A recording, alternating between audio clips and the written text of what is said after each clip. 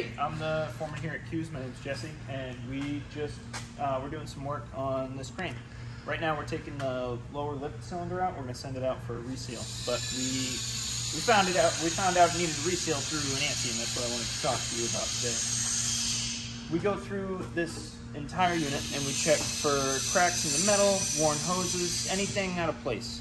Whether it's a pin having wear and tear and there's too much slack in the boom, moving side to side.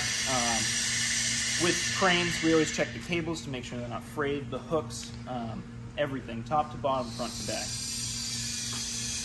With these, we have to, since these are a self-moving unit, we also have to check the chassis itself, because everything is run by hydraulics. So we check the differentials, the hydraulic motor underneath that turns the wheels, the engine sometimes if the customer asks for it. If you need an ANSI inspection done or you're worried about your lift, just bring it down to us here at Q's and we'll check it out.